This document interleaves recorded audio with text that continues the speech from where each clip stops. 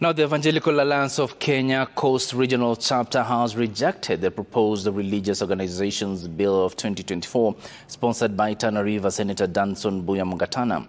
Led by their chairman, Bishop Zakaria Mwagandi, the religious leaders have accused the Senate of pushing the bill through without sufficient engagement with key stakeholders.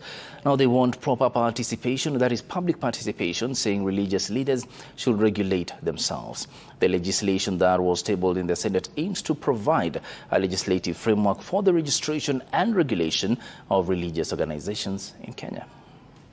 The Religious Organization Bill, in its current form, poses a serious threat to the religious freedom that we enjoy in Kenya.